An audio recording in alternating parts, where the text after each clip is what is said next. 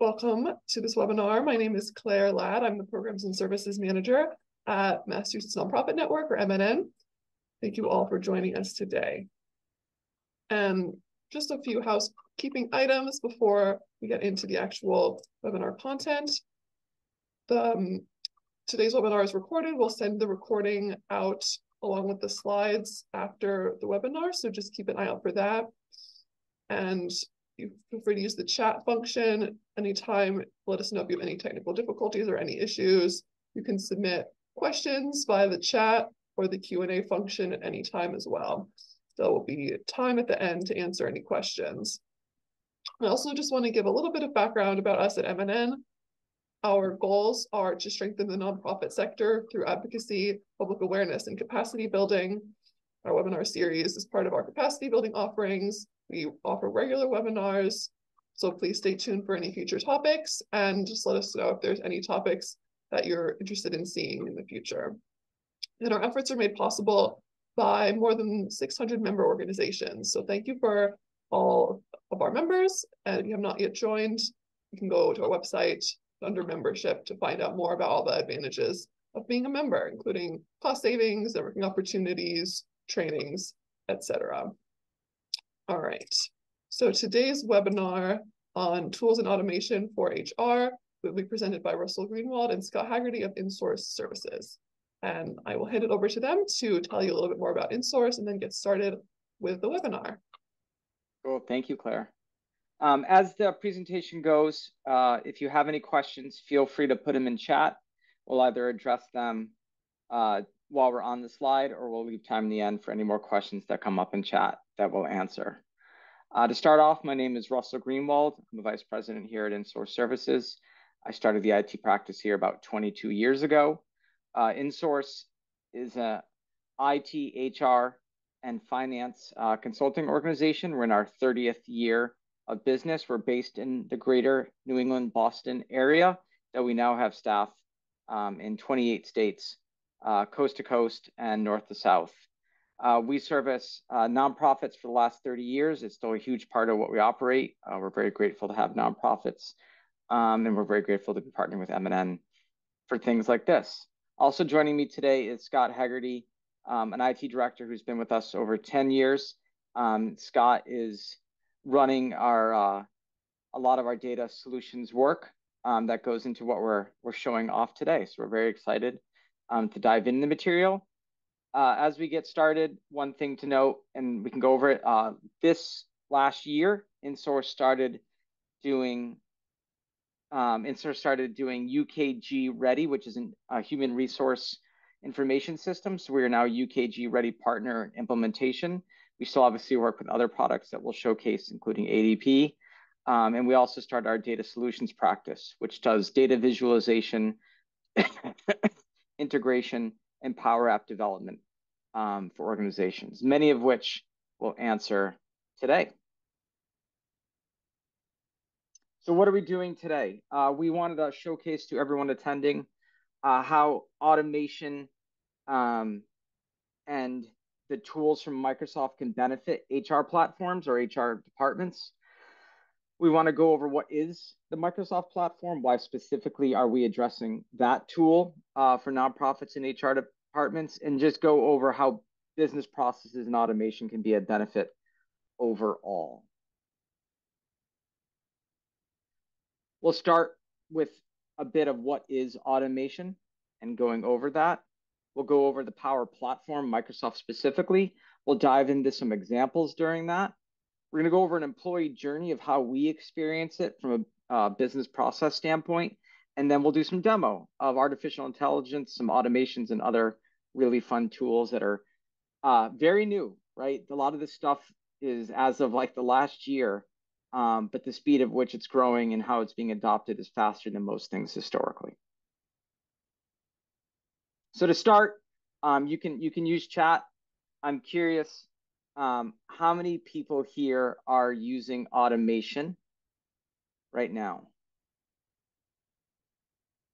And or how many people here want to use automation? I see some of that already. And last, do you already have an identified need and you're looking for ways to solve it using automation? All things we hope to address with some of our answers today. Excellent. Some of the answers are actually quite helpful for us to address and go over how it can be adopted, where it's used best, and what to think about. When you think about automation, especially in the HR department, I think about if I'm doing something repetitive and it's administrative, can I automate it and make it go away? So if I'm spending a half an hour a day doing something, can I not do it anymore with an automation? And automation and improving processes can be enterprise scale efficiency, or they can just make your life better. So I think if you're a small org or you're a large org, these processes and tools can still benefit you. And the Microsoft tool set is very accessible to even very small organizations to benefit even a little bit of what you're doing. And this is an example I wanted to showcase because I think this is a great example of I'm a small organization, but a task takes up a lot of my time. Can I make it go away with an automation? Microsoft, which offers a lot of their products heavily discounted or free to nonprofits, has a tool called Power Automate. Power Automate allows you to take something that you would do manually and put it into what it calls a flow, hence the diagram on this screenshot. And it's using tools that are accessible to you without programming, without knowing code, without a lot of technology background, the ability to take a process you do through a lot of clicks, make it an automation is very accessible to the less, you don't have to be in the IT department to be able to make that happen. So in this example of Power Automate, which by the way, and I don't want to get overboard, this automation, I didn't even create it. Microsoft now has AI as a part of Power Automate, where I could say, artificial intelligence, create me an automation that every time a form is filled out, I want an offer letter to go to the candidate on the form. I want it to go through an approval process, and then I want it to go out as an offer letter to the candidate. So I asked AI in natural language to create an automation for me, and it built this for me. So it's gotten to a point where I don't even have to go through building it. I can just ask AI to build it based on my request. What this automation does, you could have a form, an internal form where maybe a recruiter or someone else fills it out saying, I want to make an offer to Scott Haggerty for an IT director position and other data on the form. Then the form would be submitted and you would get prompted in your email to approve the data on the form. Once you approve it, then the form would fill out a templated Word document that's the offer letter with the data from it, and it would email it to the candidate. And all that had to happen was filling out a form and hitting approve. And what could have been half an hour to an hour a day, depending on what your level of recruiting is, down to like a minute or less. And we'll get into a little bit later, even how AI can make that happen, can help you with that process as well.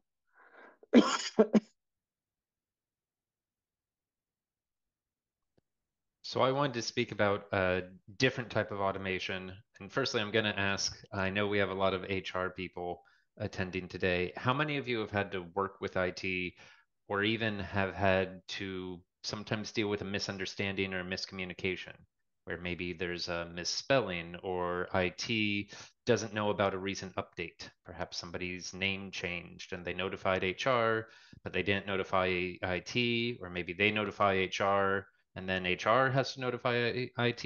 Is that a common scenario? Has anyone here experienced something like that?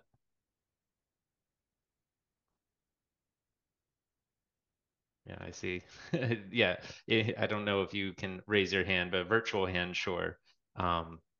Yeah, so that's definitely an experience that we've seen. We've recognized, especially for new staff, that can be a really kind of dissatisfying or almost demoralizing experience where you're really excited to start your new position, you're joining the company, you're joining the organization, and then something just isn't right on day one or week one, and it's something that really doesn't present the best face of the organization. Um, so to address that challenge, what we do here is we actually tie two systems together. The idea being that when an account comes into existence, when when a user comes into existence in the HR system, information about that person will flow into the IT system without a human having to get involved, having to fill out an additional form, having to draft an additional email, having to either make the hiring manager request two changes twice, or reducing the load on HR staff of saying, okay, it gets processed once through HR, and then that is the source of truth. That is the information that gets disseminated out to the rest of the organization, specifically the IT department. So I won't get into the nuts and bolts in too much detail, but I will mention that the way we accomplish this is by using an interface, an API, for anyone who's familiar with that, an application programming interface, but using an API that many HR systems have and pulling the data out of there, then using a small app that can exist in the Microsoft environment or in other environments that takes that information, looks at the IT environment, the IT directory, matches and says, oh, this person already exists, time to make an update, or determines that that person does not exist yet, and then they will go ahead and just create the new account. So it saves time both for that manual communication, the manual setup, but most importantly, I believe it keeps the systems aligned so that there is only one version of a person in how they're represented throughout the organization systems. And we never want IT to be a reason employee is unhappy from either a computer that doesn't work or other things, but we know that how they show up in the system is incredibly important. Having their name spelled properly is really important to staff. It's a very personal thing. Having the title that reflects their current job or their current manager, if it's not right, that could create a lot of issues internally because they could think that was against them. So these kind of syncs allow IT systems to be 100% accurate with what's in the HR system. So when an employee is promoted, manager changes, the name changes, it's always in sync. And also, especially with new staff, a lot of work. If a name is spelled wrong, it's a lot of work to fix it. So this prevents that from happening in the first place. How many people here, and I'd be curious if you can put it in chat, are using AI right now in your roles? If you're not using AI yet, and it's a whole nother topic, like maybe I can give the simplest form. Obviously, the most popular is ChatGPT, and Google has their own, and Microsoft has one that they have an enterprise version that's more secure. Obviously, don't put anything sensitive in ChatGPT. It's not meant for sensitive data. It's good to start experimenting with it. We don't suggest as you start to use AI as sources of truth for anything, but it is a really nice mechanism to get something started, to get a draft started. In this example, if you're looking to create an offer letter and you maybe want to improve upon your template or you don't have one to start, you can simply ask a ChatGPT to create an offer letter. And then you can ask it to tweak it, create it for someone in Massachusetts, create it for this job description, and it can keep refining it. So we love the use of AI for drafts to get something started. So in an HR, it'd be a great use for drafting an offer letter. It could be a great use for drafting a bio for new staff. So if you have a lot of new staff and you're trying to write creative bios for them, and we write our bios for our staff, and it's always hard to be creative again and again. These tools allow you to put in bullets about who the staff is, previous jobs, other things, and it'll create a unique bio. You can edit to put in your own words, but gets you started and saves you time. And then obviously you can draft templated emails and create some of those templates you may want to put in automation for offer letters or other things that we spoke about earlier.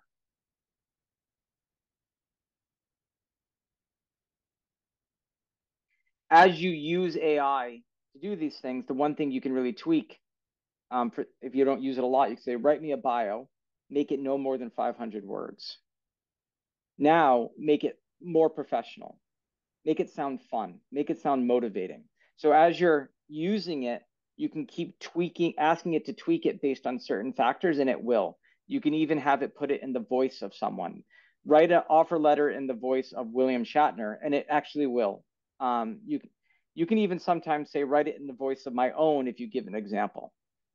So it's very powerful and can save you a lot of time with creating material. I want to briefly talk about the Power Platform broadly. We're going to talk about some of these more specifically here in just a moment. Russell mentioned earlier that Power Automate flow he was showing earlier. That's a very common place where people kind of start their engagement with the Power Platform. We'll talk about Power BI, which is data analytics, and Power Apps, which is small custom software. But we wanted to also mention Power Pages, a more modern version of websites, and Power Virtual Agents, which are somewhat analogous to chatbots. So I want to dig in on the next slide to Power BI a little bit. Power BI I think of as like an Excel pivot table on steroids to a degree. It's data analytics, it's numbers, it's visuals. One of the key differences, and we'll show this in the demo, is that it's interactive. That instead of having to present data and then someone says, oh, what about, and they ask a question and having to then represent that data, the data can be presented in a report, and a person, when they interact with it, can answer some of those questions on their own. And the data, the visuals, the graphs, the charts, the tables, they will actually update in response to what the person consuming the report is clicking on. So that interactive part is really important and a big difference between those who maybe, especially if they see an Excel spreadsheet or they see a pivot table, it might be a bit overwhelming. You can see in the example here, it will summarize some data. And this is talking about some hiring data, gender or ethnicity, and basically just breaking down, okay, what does our data look like? What is the narrative that it tells? And Power BI can get its data source from Excel, from a database, from many other things to give you the visual to interact with. Yeah, so this is a bit under the hood that it can pull from files that are on your computer. It can pull from cloud databases. It can pull from all sorts of different places and put that data into one view to be consumed, which is a really powerful way to create some relationships and then draw out those narratives. The other thing that's really helpful is that data, when it's pulled from various sources, you can have it refresh automatically. So we actually do that at InSource. We set up the reports, and then overnight, the data just updates without any person having to go in, log in, download a spreadsheet, upload a spreadsheet, maybe make some changes in the spreadsheet before they upload it. All of that process goes away because we built the report, we built the queries in a way that automates that process. So now, whenever the report consumer wants to see the data, they open up a website. It has data that has been updated. I mentioned overnight, but it could be even more frequent than that. But it's updated so that it is current all the time and does not require anyone to exert effort on an ongoing basis to keep it up to date. And one little note I will say, if you go back, Russ, just very quick, when I mentioned those report consumers, a feature that is really powerful is that you can also change who sees what. And so a use case we're working on and have done a bit already is that people can see information about the staff that they manage, not necessarily about the staff they don't manage.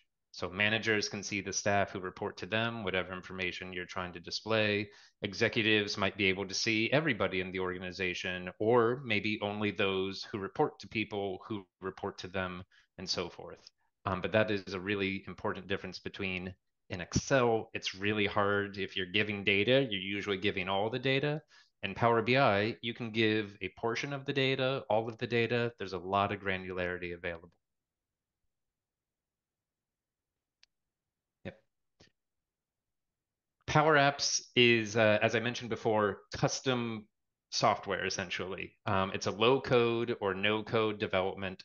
What that means is that people don't have to be software engineers. They don't have to be coders in order to create a useful, customized application. The screenshot here will actually show you a little bit later. This was built at InSource to fill a gap where some of our off the shelf, we mentioned we have HRIS systems, you might have a payroll system. We had a process that it was okay. It used Google Forms. I'm sure some people might be using that. It had we would take the summaries and we would post them in our chat channels. We would have emails sent as reminders to the candidates. But it was a lot of effort that was really taking our HR staff, our recruiters, a lot of time and a lot of energy. So we were able to develop a custom app to make a lot of that work, not zero, but very close to it. Make a lot of that work much easier and much quicker. And because, especially in the case of Power Apps, because it's a Microsoft product, it integrates really well with other Microsoft products. But even if you're not in the Microsoft environment, it can integrate with a lot of other platforms.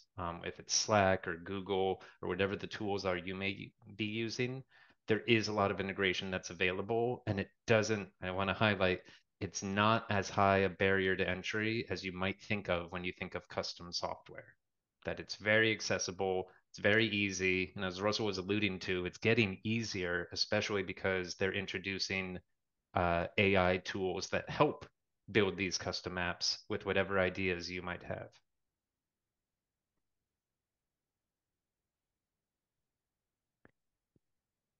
I know this is a we always get asked about this at some point, so we figured we'd get ahead of it right now and talk about the licensing. Yes, there are costs associated, but especially for nonprofits, there's some really advantageous pricing. Oh, I think I saw a question come in, and I will say we just signed up for Airtable. Could these types of tools integrate? Yes, I'm going to go ahead and touch upon that because Power Apps, I do believe I don't want to speak out of turn and say absolutely yes. I will say I strongly believe it's very likely. I don't know it for a fact. I will say there are tools that are integration tools that even if it's not a native integration for Power Apps, which I'm seeing Russell maybe is looking up on the side while I do this. I was just trying to find the question. Sorry. Oh, okay. It was a Q&A that popped up. Yep. Okay, so I'll touch upon that. I'll talk about pricing and we'll see if we can answer that by the end of this call. For the pricing, the Power Apps, the first 10 users, I took the screenshot there just because I wanted to make sure I proved it to myself and everyone else. The first 10 users can be free for your first Power App. So it's one app, 10 people can just use it, no additional licensing. The idea being that Microsoft wants to give organizations a chance to experiment, to experience what it's like, and figure out if it's a fit for your organization. If you need more than 10 users, that 11th and 12th user and so on, those are $2.50 per user per month. And that's for one Power App. What we see is actually most common is these last two bullets. Either people will use unlimited Power Apps because it's only $5 a user a month. So if you're using two or more, you're better than break even. Or we've seen that a lot of organizations are already using Microsoft 365 E3 or Microsoft 365 E5. I know this is a little bit in the weeds, but more than likely your organization may be using a bundled license. And many of those bundles include Power Apps functionality. So it may not be any additional cost for those first forays into the Power Apps world. Power BI is kind of similar, slightly different. Power BI Pro is what most people end up needing or using. $3 a user a month, and that's for people where you want to have those interactive reports, you want to share, you want to collaborate. If it's just a single person and you don't need an interactive version, you just want essentially like a PDF of the report, there are ways to do that that doesn't have any additional cost. Power BI, the actual application, is free. It's the collaborative part that incurs a charge.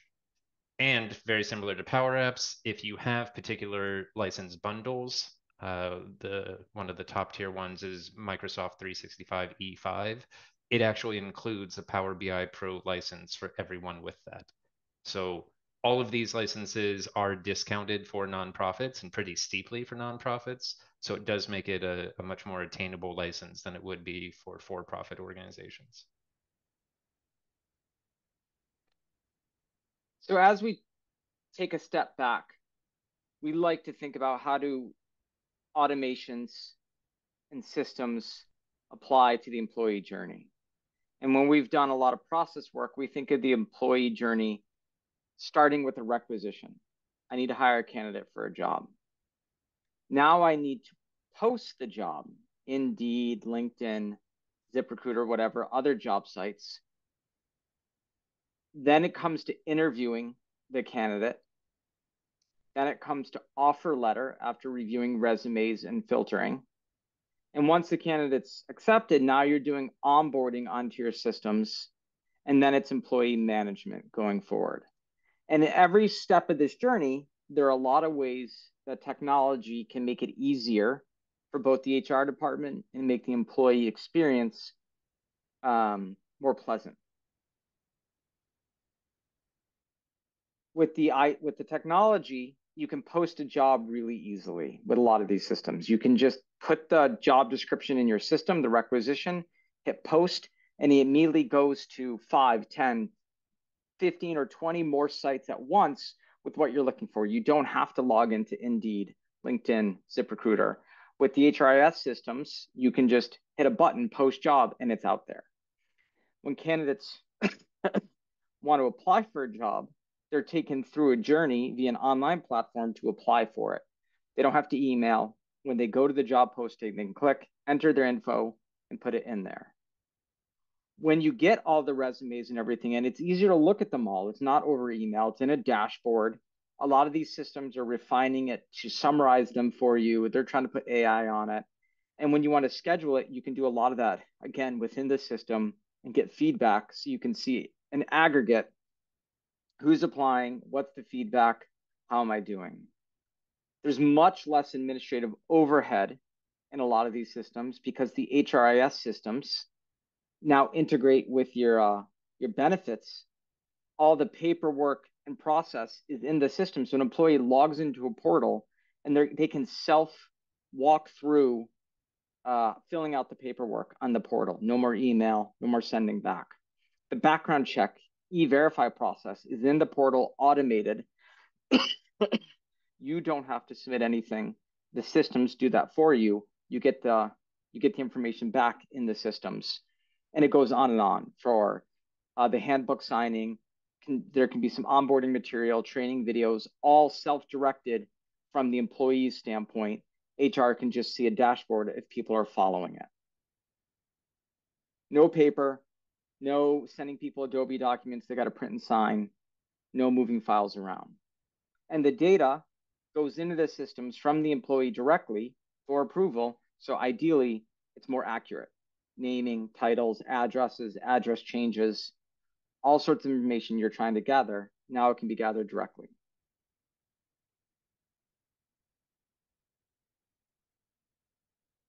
Some examples of it. So this is our ADP Workforce Now job posting page. This is a public page for candidates when they want to apply for jobs. So you can make it look like your company with pictures of your staff, have the culture look and feel that you want, and all the sites, the Indeeds and the ZipRecruiters and the LinkedIns will come back to here so the candidate can click on the job and self-paste them through that journey.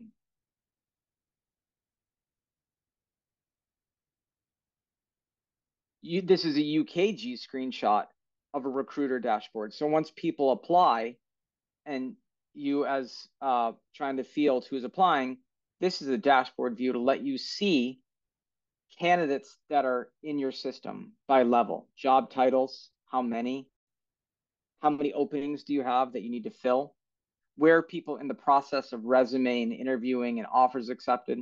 So these tools now give you a dashboard look at where are my candidates going through the process, where are we, gives managers and hiring managers and leadership easier access to information that maybe you'd have to pull together through Excel. It's always there. It's always real time.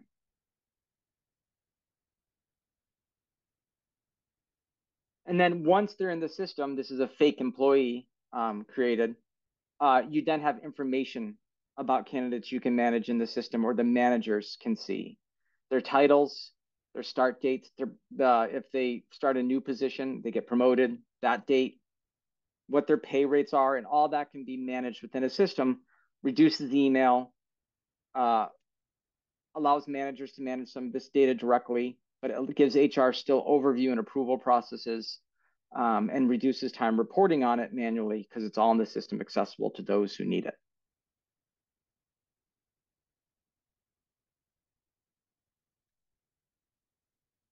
And the way we see it all tied together through Power Apps, through HRIS systems, HRIS systems might do 80, 90% of what you need them to do really, really well.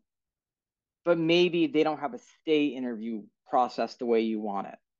Or the HRIS system, the 360 questions it offers don't match your culture.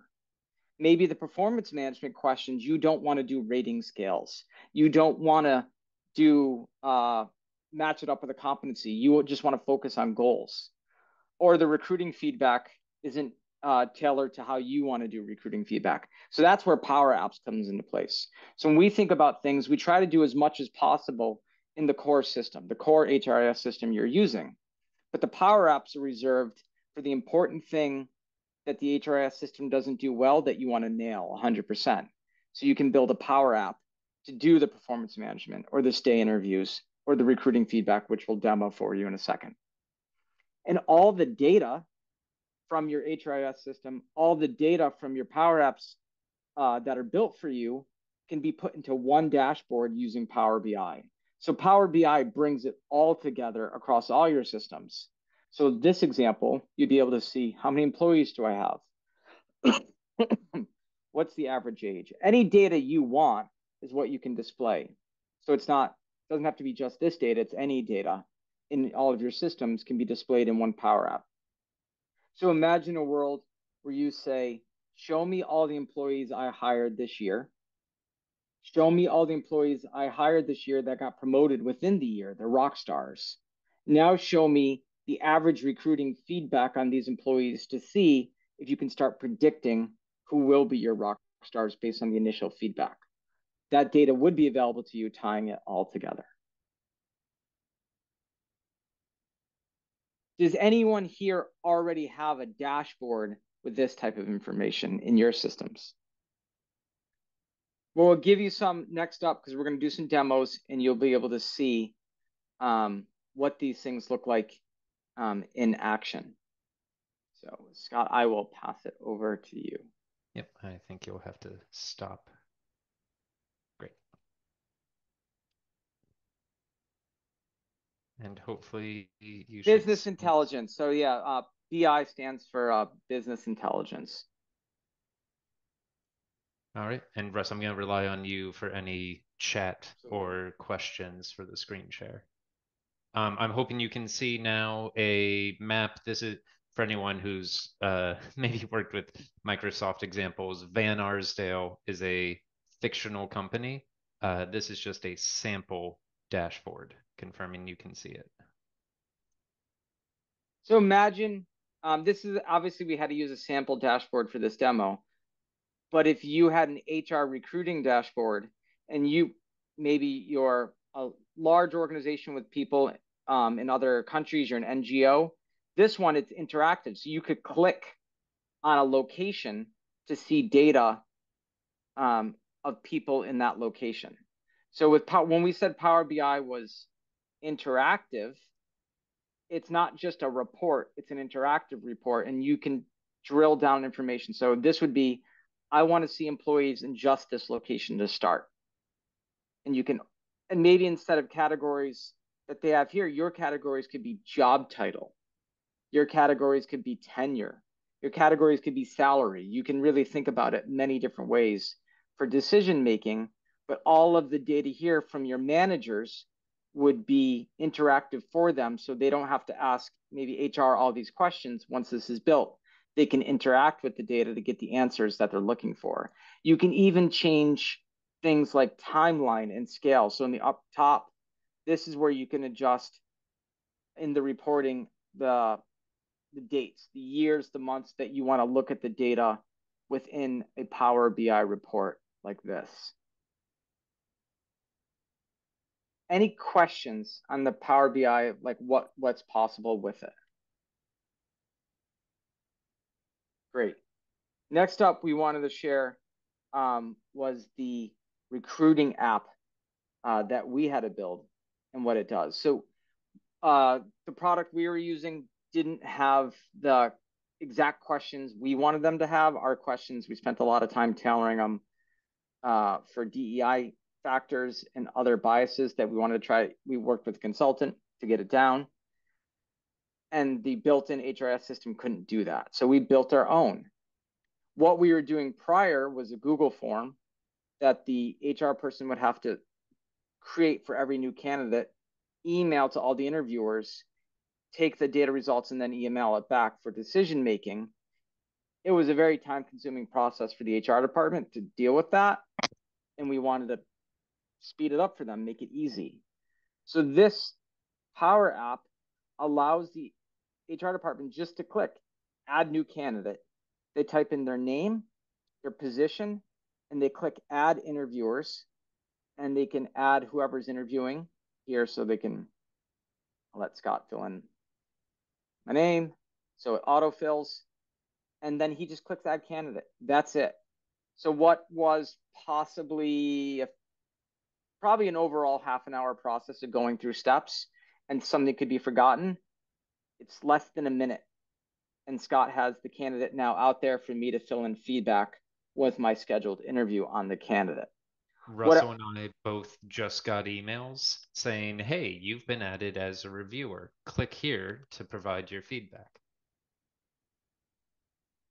Now that we're supposed to provide feedback, before the HR department would have to go back into the Google Forms to see if we provided the feedback, which we're supposed to do. But in this tool, you can see that we didn't. So all they have to do is the HR department now has a dashboard view to say who hasn't provided feedback, who has, just by logging in. So again, saving them time, getting the information.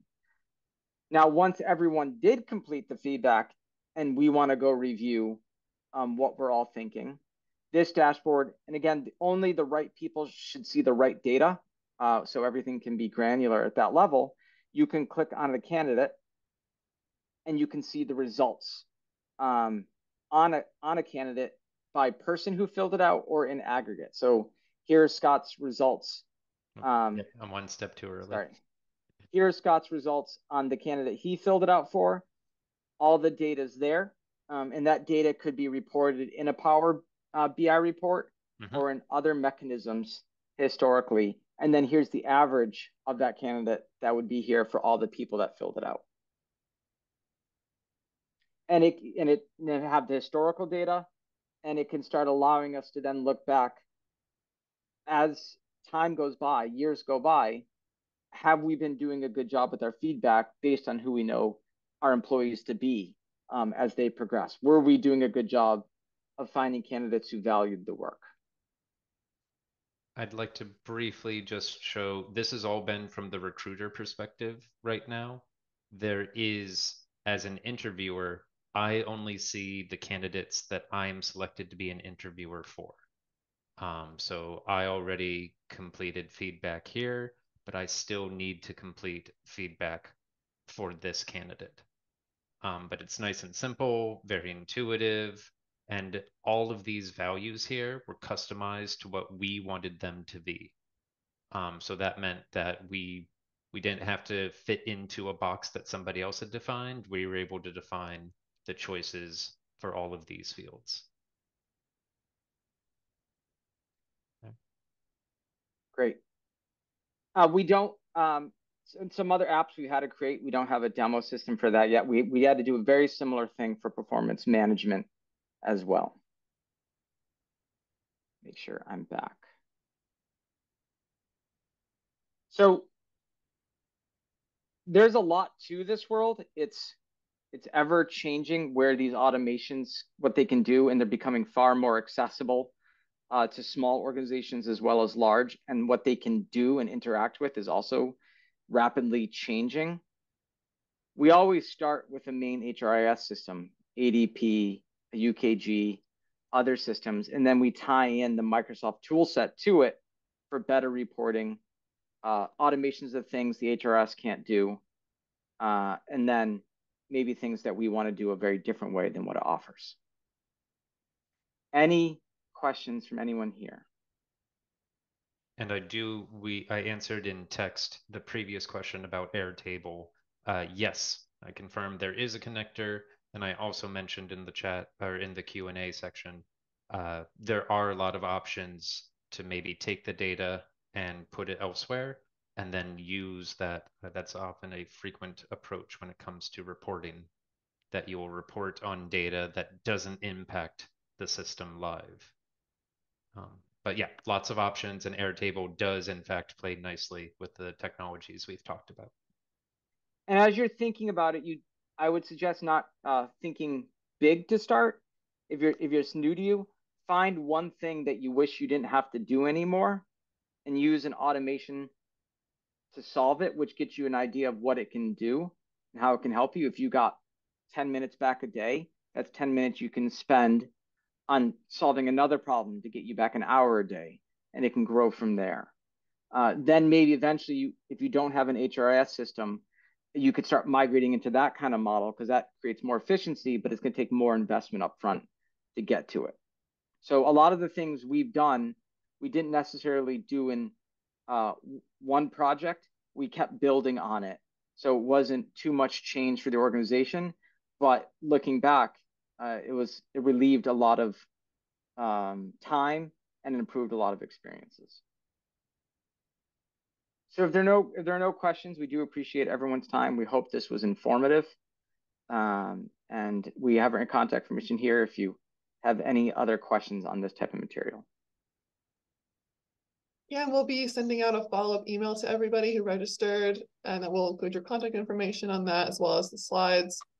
And we'll send that out with the webinar recording as well, once we have the recording all uploaded and everything. So everyone, just keep an eye on your email for that. Cool. But yeah, glad you found the webinar informative, and thank you again to Russell and Scott for presenting all that really great information. We're really glad to have you here, and we appreciate everything InSource does. Oh, and there's a cat. And yeah, so yeah, have a great day, everyone. Thank you all so much. Thank you.